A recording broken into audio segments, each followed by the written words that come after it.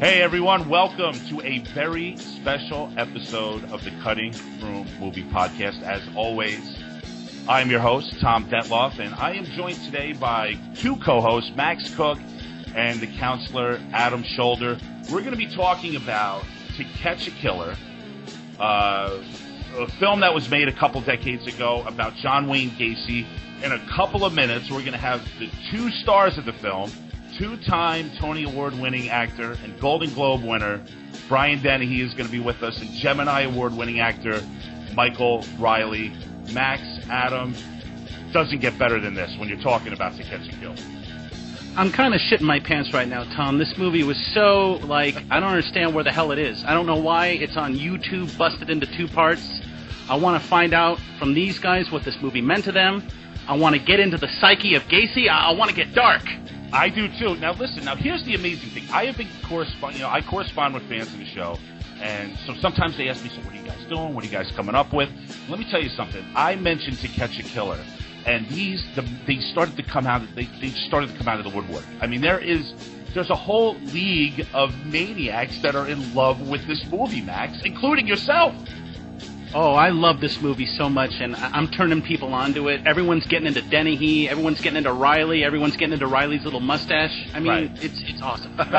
Max, is it true that you went out to dinner with your wife the other night dressed as Pogo the Clown?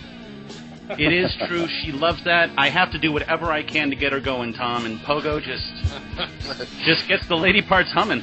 Well, I do know somebody that has dressed up as Pogo the Clown, unfortunately, and that is the great Brian Dennehy. Brian, thank you so much for coming on the program today.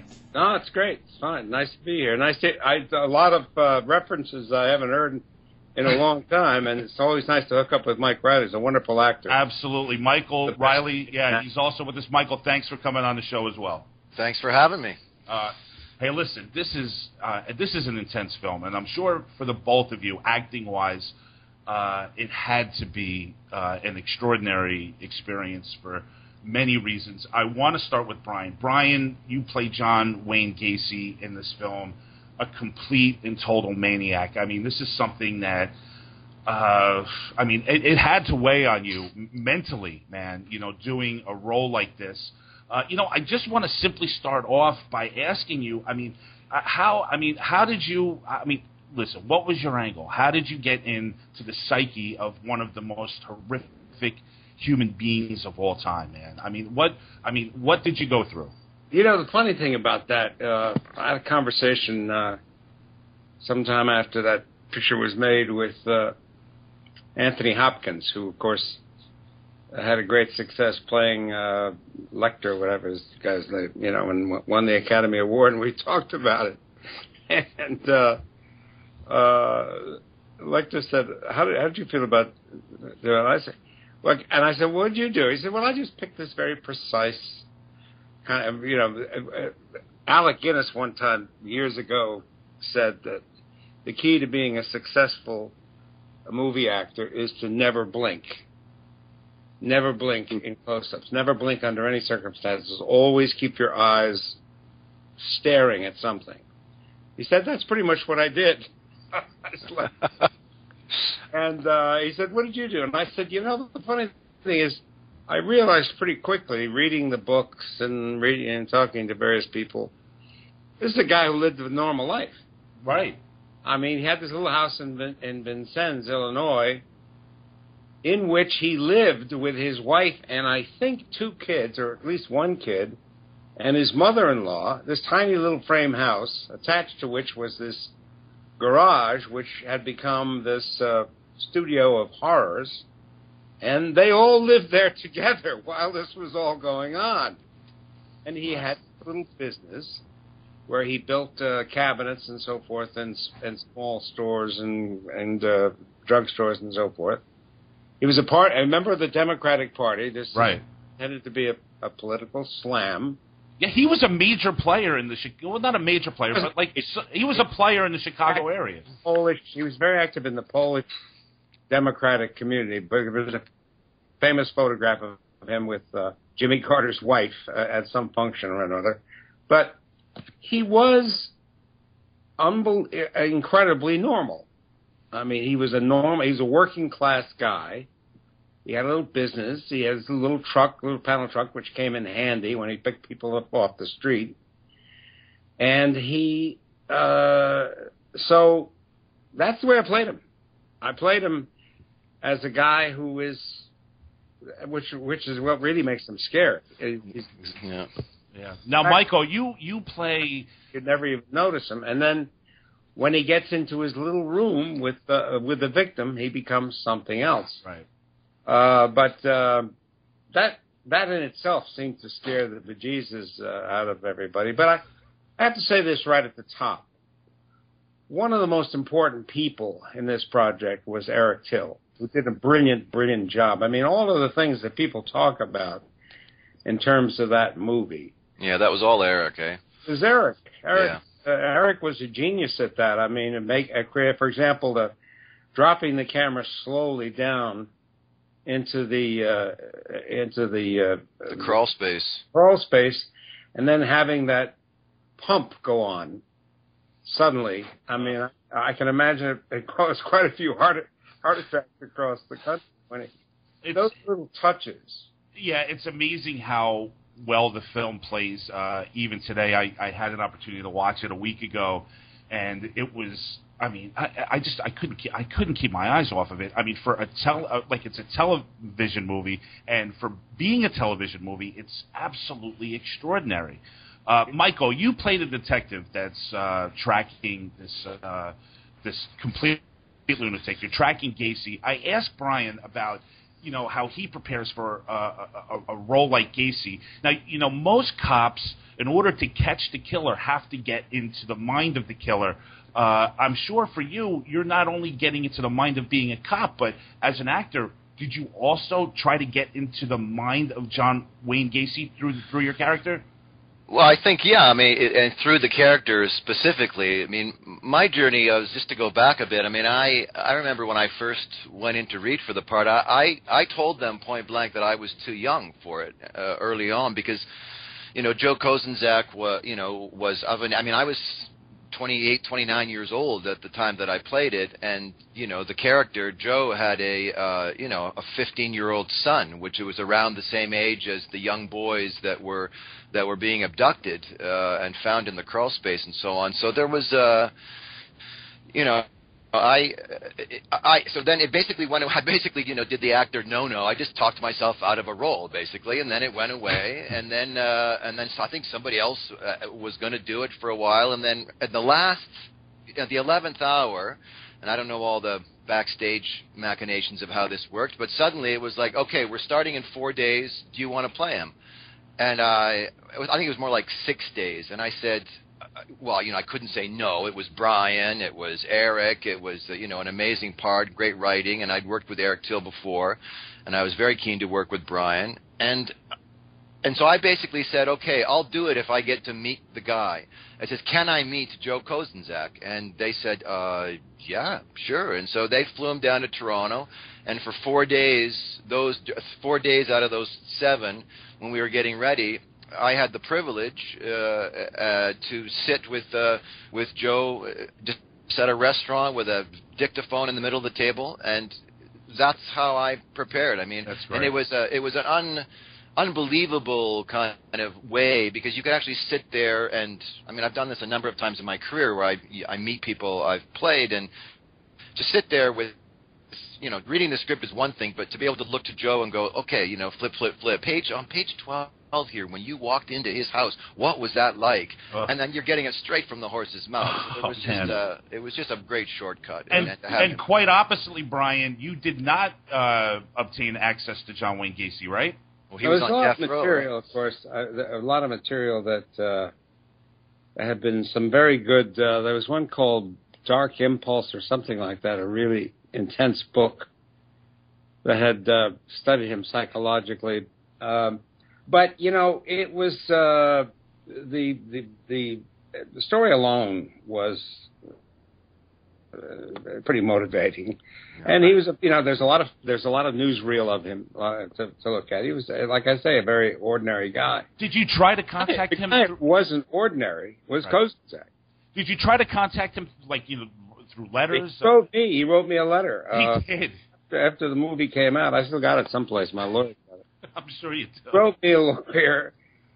He wrote me a letter, Gacy wrote me a letter saying, you've always been one of my favorite actors.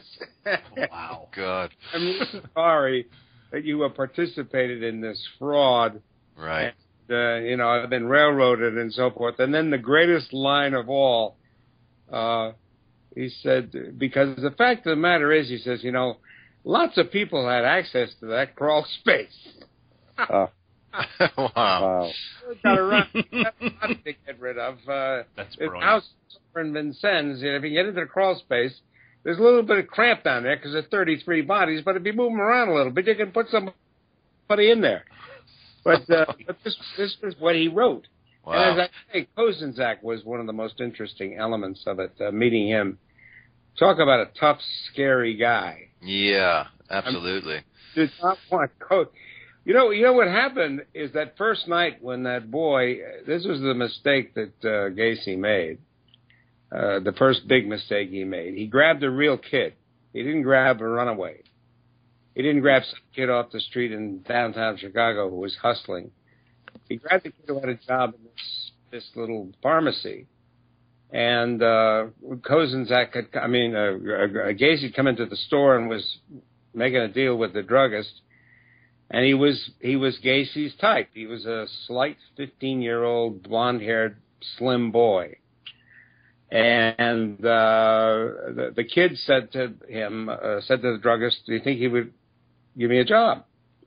And the druggist said, "Well, go. He's parked in his truck out there. Go out and ask him." This was on a Friday night. Went out and then disappeared. He didn't go home. And because he had a home and a mother and a father, and they had phones, they called the police. And the police, Kozenczak, who had just become a brand new detective, responded to this missing person call. And the druggist said, "Well, I think I heard is he was talking to Gacy, this guy, this contractor." They got his address. They were there at midnight, knocking on the. And this is an interesting element of it. Gacy knocked on the door, the front door. And they had one of these old-fashioned Victorian keyholes, where you see the panels slide back and the eye appeared there, like an old bar in the 20s. And Gacy's eye appeared, and Kozenczak just caught a glimpse of it because the other cop wasn't even looking up there. The thing went down. The light went out in the living room, and he didn't answer the door. And Kozenczak swore he knew at that moment who this guy was. He knew it was bad. They went around the back of the house where they could see a TV on, like in one of these glassed-in rooms, like a solarium, and somebody sitting in a chair knocked on the door repeatedly, and there was no response. And Kozenczak said, "I knew that kid was in there, and he might even still be alive, but he couldn't go in." Legally, no. Right. Yeah, that's tough. Max, you have to be salivating here. We have the 2 stars from To Catch a Killer. Why don't you join in and ask the guys some questions? Well, I'm just riveted by all of this, but the first question I have is for Michael, and I want to know, as a young actor, as a guy who is playing, basically, you're carrying the entire film, and you've got this tsunami of Dennehy coming at you, screaming, ferocious, terrifying, screaming and calling you a Polak. How did that feel as an actor, like internally? Can you disconnect and just inhabit the role of the detective, or are you shitting your pants and going, "Holy God, Brian Dennehy screaming at me"? The thing about Brian, and all my friends that work with him at Stratford too, just attest to this. Yes, he is a force to be reckoned with, but he's just an actor's actor, and so there was a kind of David and Goliath aspect to the way Eric shot it, and to Brian and I together in this, and these 2 characters. So that kind of lent itself to all of it, and I don't even know whether this was conscious or unconscious, but Brian and I actually, I mean, we were at the same time, at the same agent. We were with Susan Smith, and at that time in L.A., but we had never met before, and we shot the whole thing, and we didn't talk. I mean, one of my fondest memories actually is and like I say, whether it was conscious or unconscious, it was quite valuable for me. I realized a couple of days in that when I talked to Brian, it was in character as Joe, and it was that same thing. There was no small talk by the craft service table,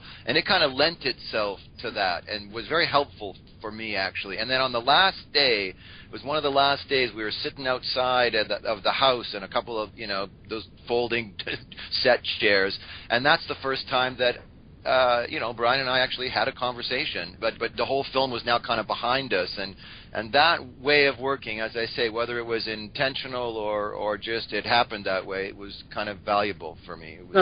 For me, it wasn't intentional. I just didn't like Riley, that's all. Who's this young punk? Well, Polak. Stupid Polak! No, what you guys are talking about, I mean, seriously, that comes off in the film. And Brian, I would love to know, how the hell do you shake that darkness at Day's End, or does it just suck you in throughout the entire shoot? Look, it's like John, what his name was, John Lovitz used to do? It's acting. So you turn it off and go have... And I did Salesman 800 times. Yeah. Now, that's a dark place to go all over the world, and, but,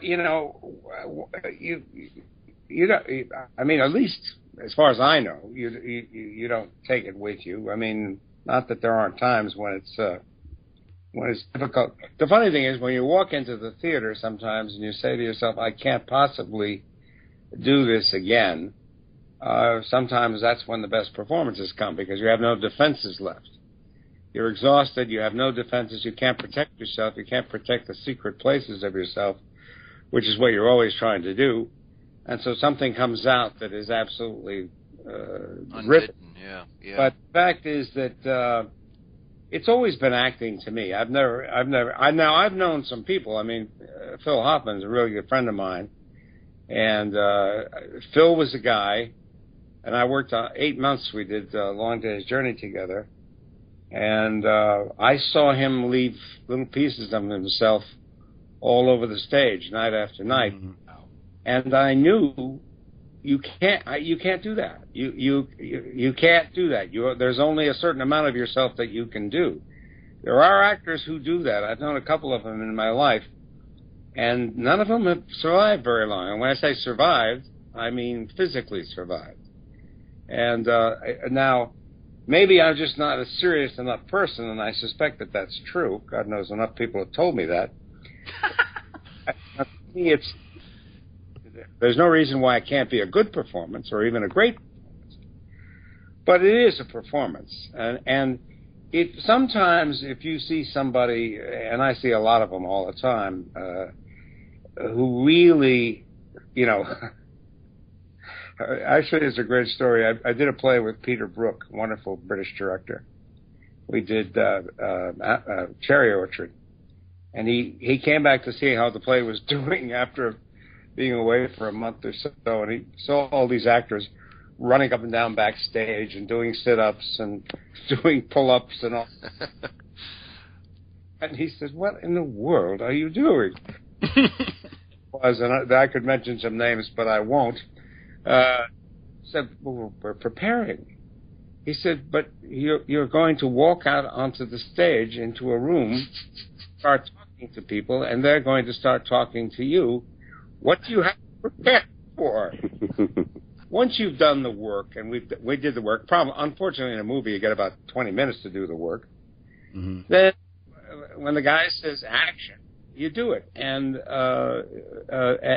it's life. It becomes a piece of life. It may be a very grim, nasty piece of life, but whatever it is, it's a performance.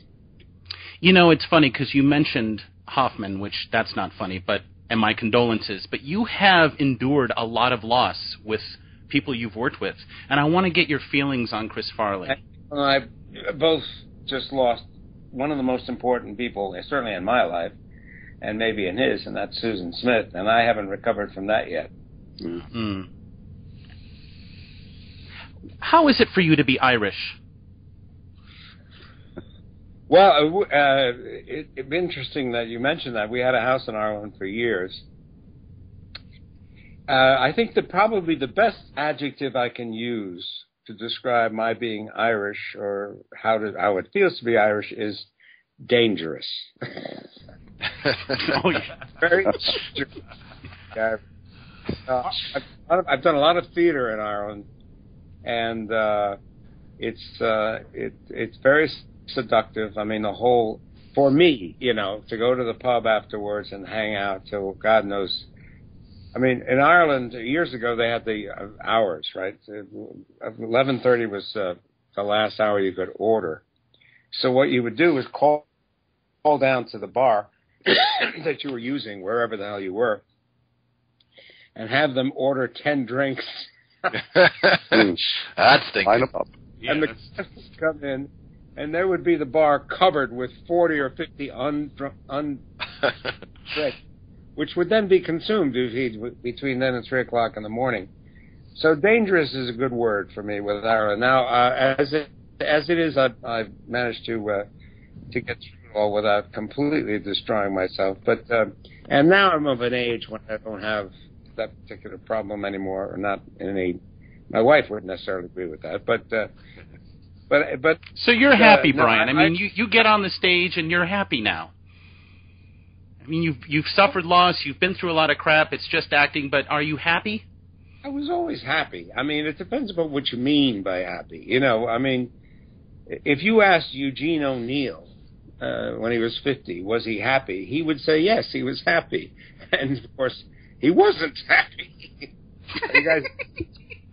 I mean, he was one of the most miserable human beings in the world. Now, Irishmen are probably the worst people in the world to ask that question. Exactly, that's the point. But hey, when John Gacy died of a lethal injection, did it affect you in any way, shape, or form? Absolutely. Are you for the death penalty? As a matter of fact, that's a great story about that. Do you know that was the first lethal injection administered in Illinois, and it didn't work. The first time through, it didn't work.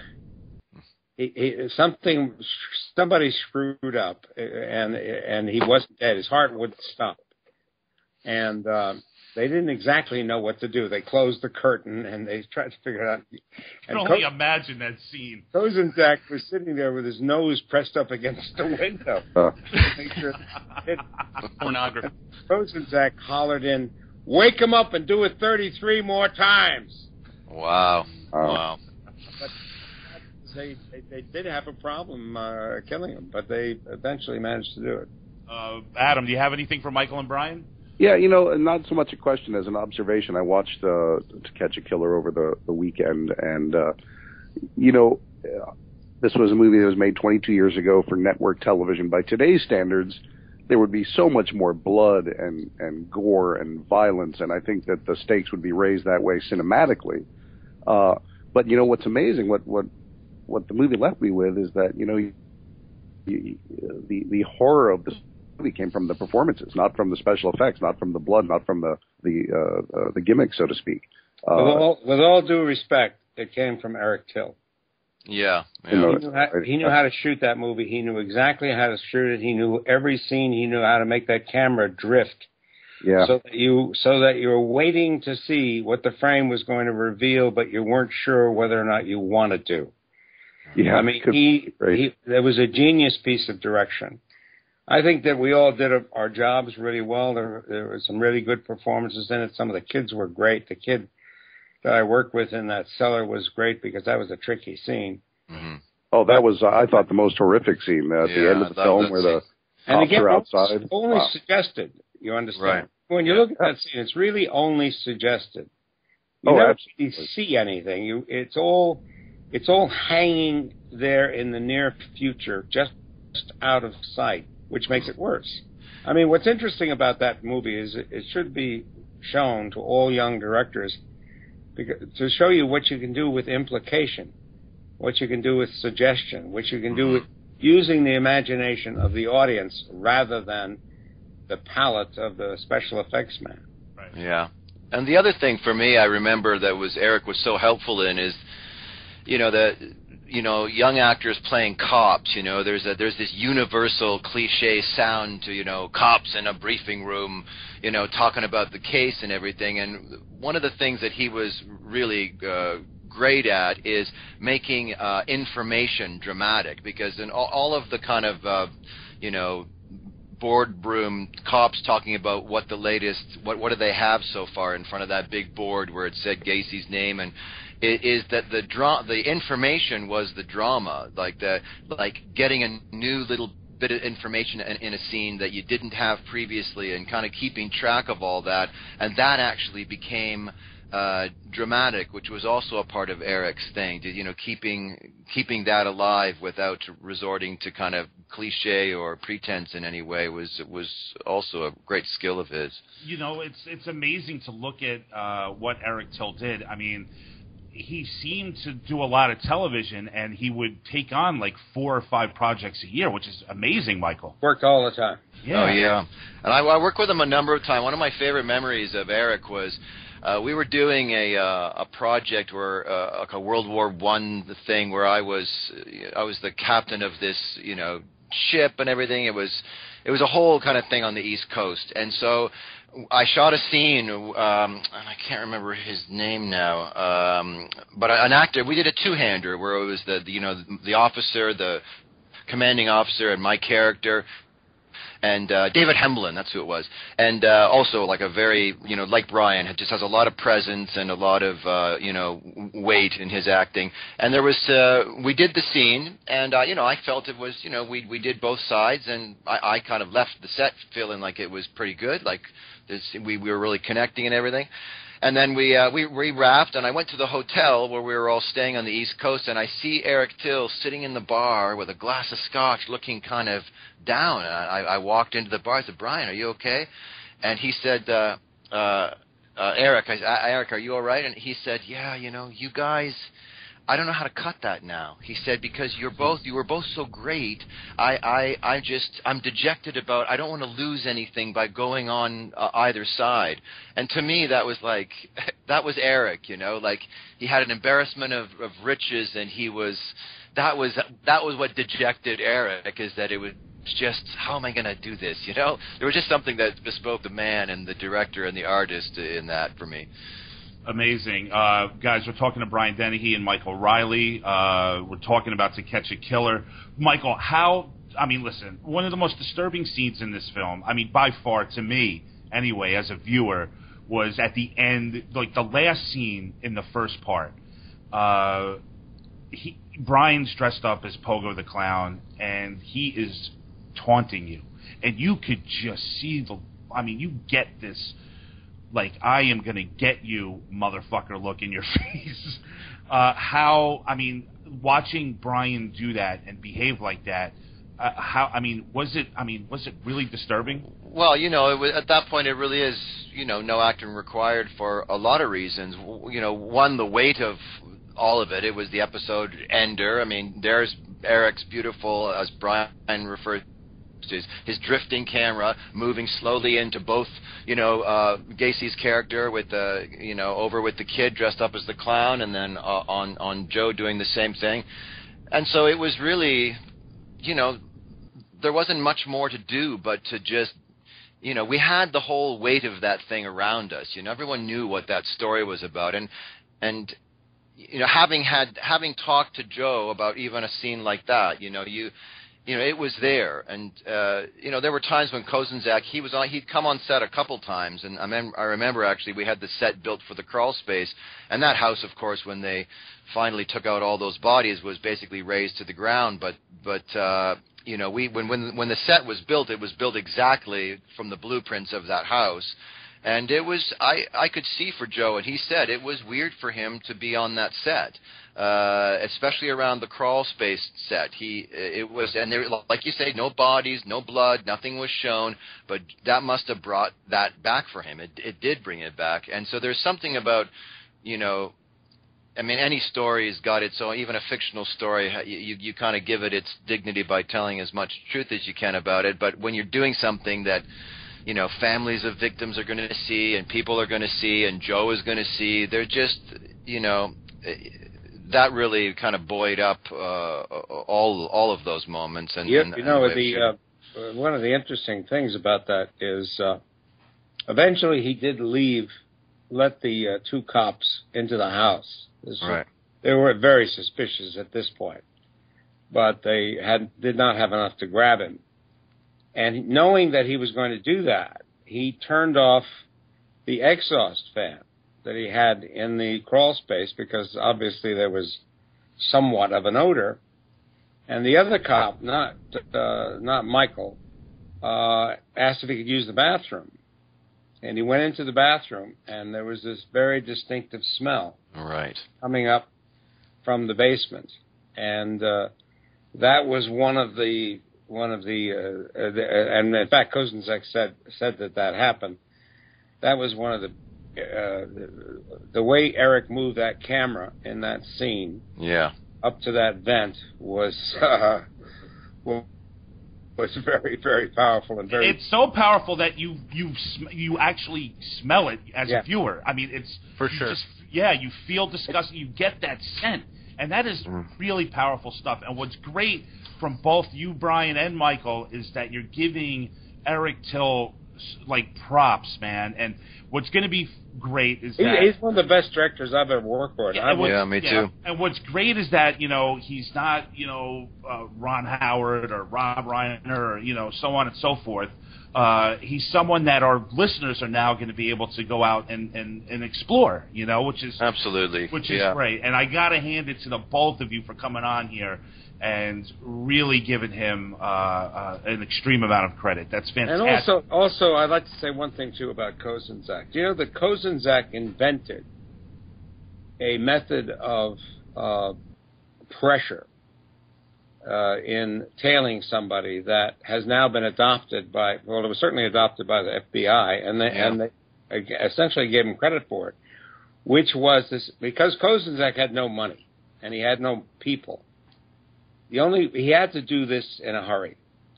And what he did was he put what they call close surveillance.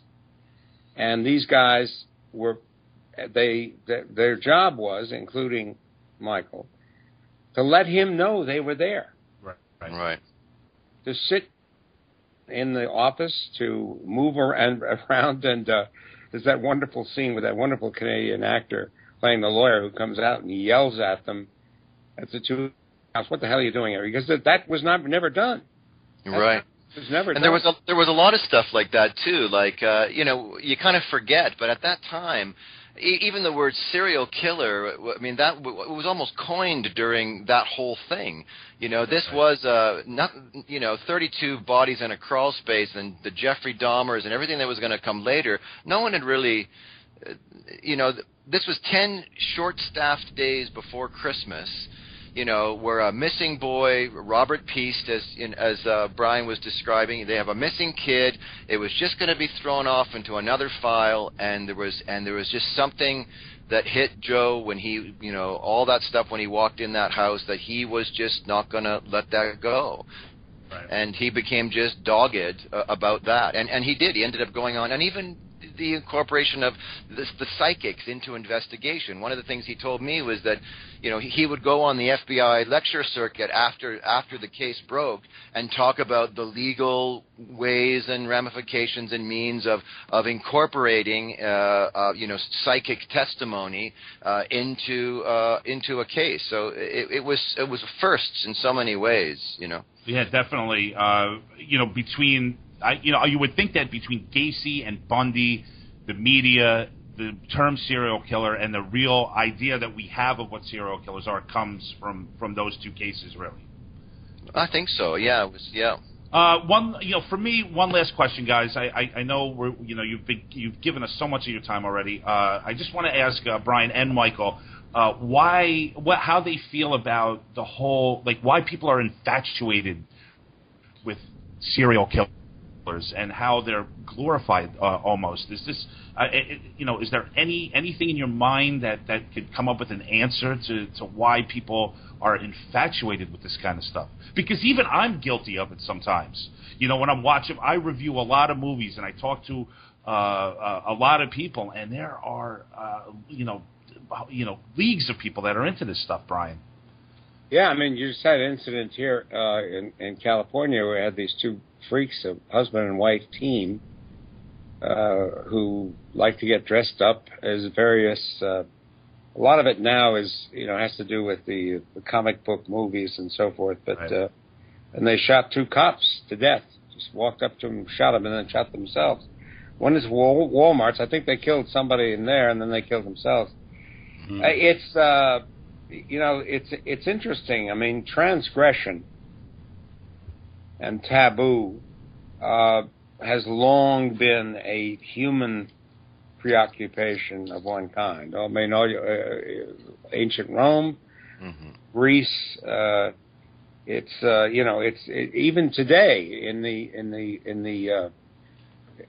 the radical Islamic world. I mean, the devices of death, of torture for people who break the rules are so medieval, or even before that. I mean, this is existing right now.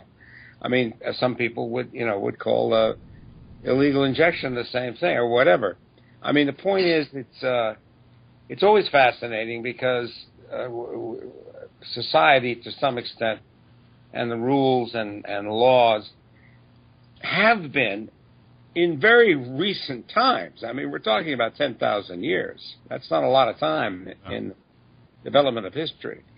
Have been imposed, essentially, on, a bunch of thugs, a bunch of animals, which is what we recently all have been.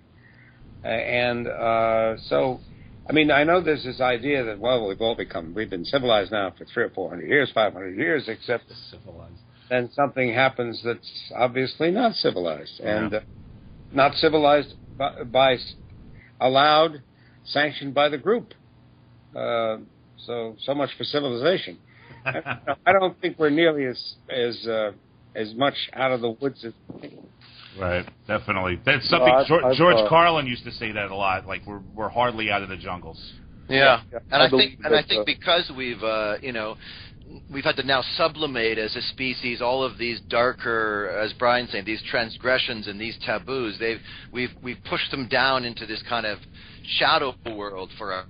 So I think as viewers, whether we're watching a play about this or a movie about this, I think we note something that we've pushed down into our own cellar, that we've got our own, bits of our psyche buried in our own little crawl spaces. And I think when we watch something like this, it's because we're like just a hair breadth away on the DNA chain from being in the same circumstance. Well, there's a fascinating phenomenon going on now, which, in terms of my own lifetime, I think is interesting and disturbing, which is, at least in my country, I'm not sure if this exists in other cultures, and I'm using the word culture in the broadest sense, but the whole fascination with zombies and with vampires. Right. I mean, you walk into Barnes and Noble, and there are whole sections of books written for kids. Yeah. Written for 16-year-olds. Right. On and all these movies that are made, all dealing with. And yet, I want to see you, Brian, in fangs and a cape, biting Michael's neck. If they can find a XXX cape. Brian, you would never do a zombie movie? If George Romero called you up, come on. I wouldn't do it for George Romero because there's no money with him. But if somebody came up with the right price, which is, by the way, not that high these days, I would do it in a minute. I can bear my fangs, my tobacco Scotch-stained fangs, as good as anybody. The Walking Dead might be around the corner for you, Brian. Well, actually, if possible, I'd like to use a wheelchair, but yeah, anything like that. Yeah, I can do that. I can flap my cape pretty good. Not the only thing left I can flap, but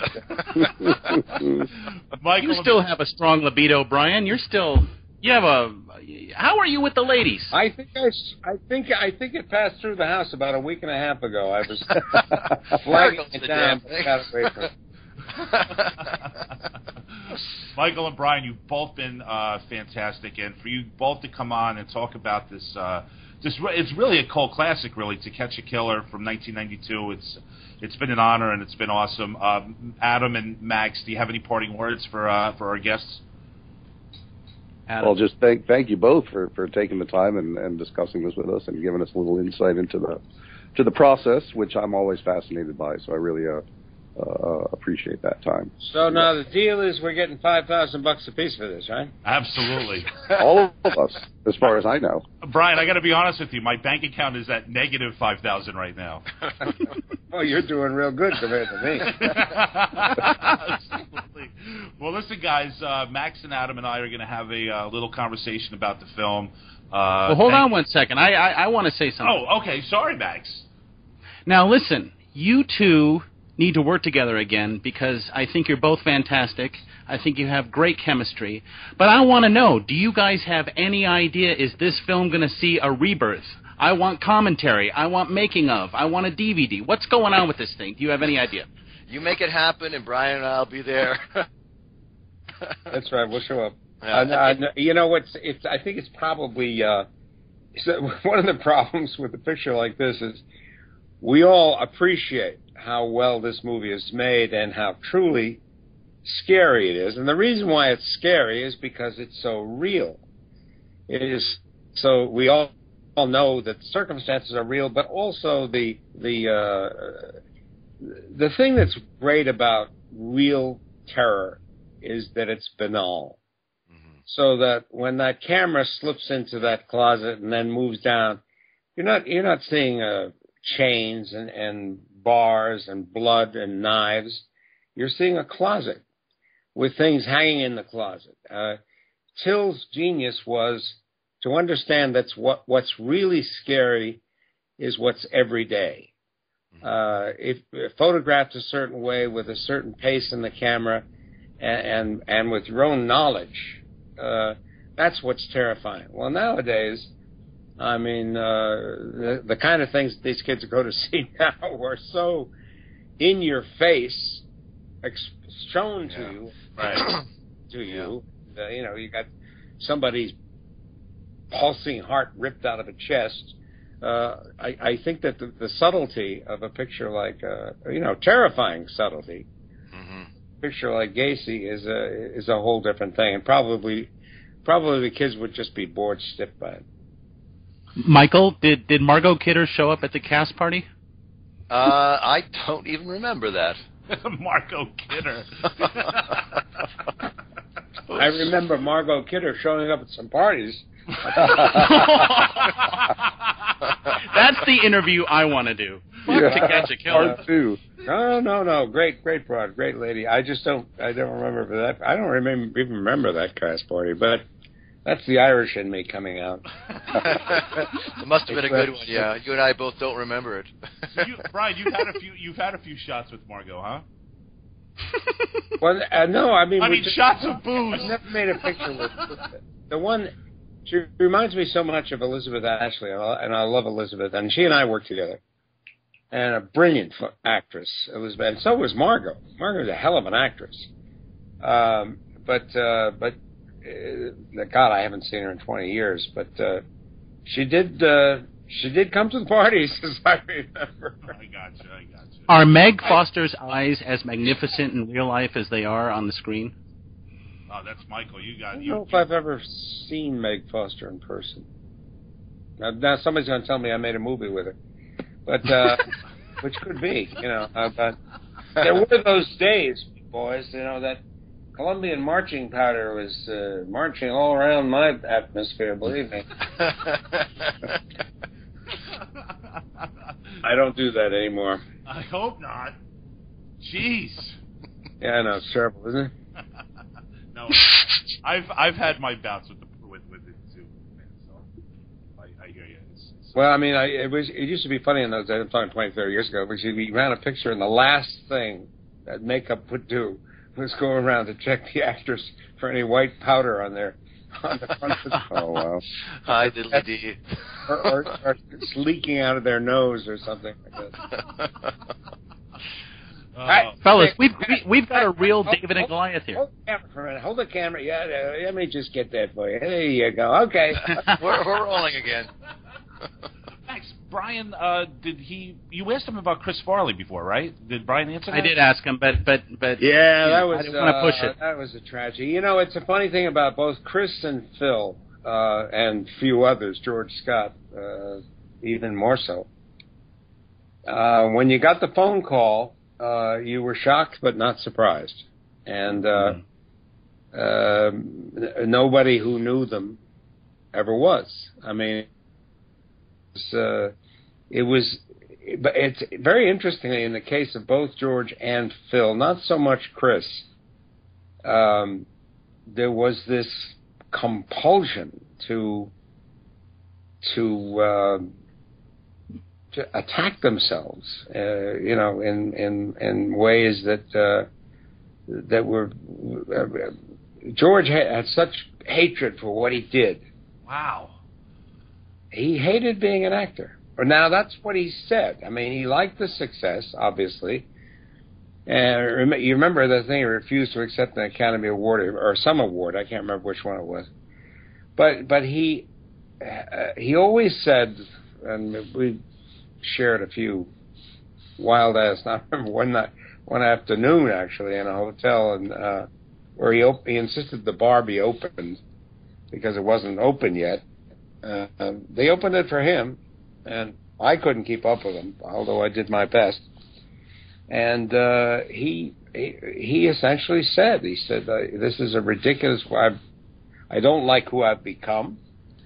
I'm unhappy with my work. I'm unhappy with who I am. And he smoked one cigarette after another and drank one drink after another, and a man who I had such enormous respect and affection for was bleeding out right there at a bar, and eventually it happened for real. And that's coming from a man who's played the two greatest generals of all time, General Patton and General Buck Turgidson.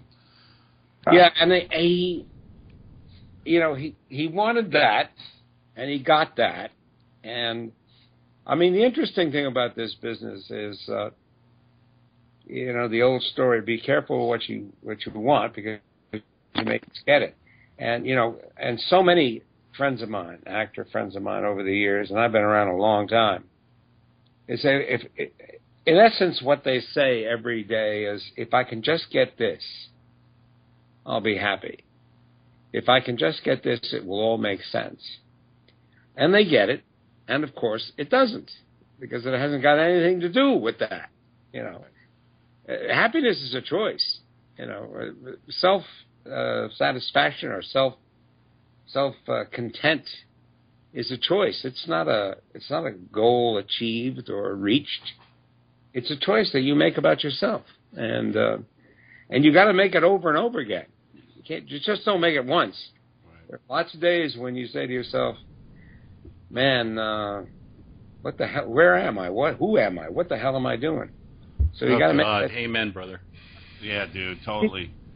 Actors in particular, artists, who get great rewards, which we do from time to time, not always, think that those rewards are going to be, the answers. And it's not necessarily the way it works. Well, Brian, do people still mistake you for Charles Durning to this day? Yeah, sure. It's dead now for 3 years, and that's not a trouble. I get a lot of Brian Keith. He's been dead for 25 years. Hey, guys, thank you so much. The both of you. Thank you. Michael, really, for taking the time out. Brian, thank you so much. You were both fantastic. I could sit here and I'd love to just sit in a bar and hang out and talk to the both of you. You're both amazing and extraordinary talents, and thank you so much for putting To Catch a Killer together, being a part of a cult classic film that's just still alive to this day. It's amazing. Thank you, guys. You know what the problem problem is with cult classics? What? You're supposed to say what? Yeah. You don't get paid for them anymore. You only get paid once. Yeah. Yeah. Brian's all about making the money, Michael.